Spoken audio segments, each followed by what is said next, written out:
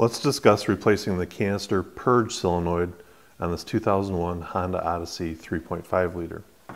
Not a lot of tools are required. We're going to first use a little needle nose pliers to get these hose clamps back off of here.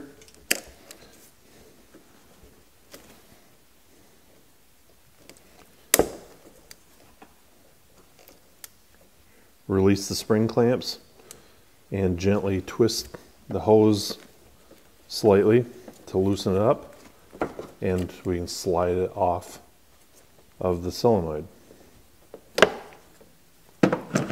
Now we're going to disconnect the electrical connector, pretty straightforward, and we will remove the old solenoid, including the rubber mounting brackets. Now our new one looks almost identical to the original one. It's got the exact same form, fit, and function. It's very important to install it with the rubber grommet.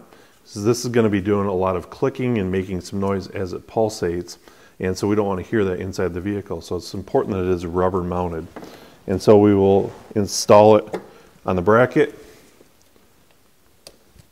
plug in our electrical connection, install our hoses back to the location in which they were removed.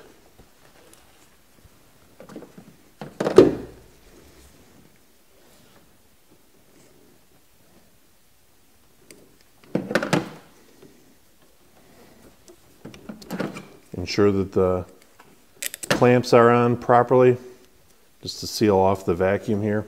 And it's important when the job is completed to clear any trouble codes that may have been set and retest it. And now the job is complete.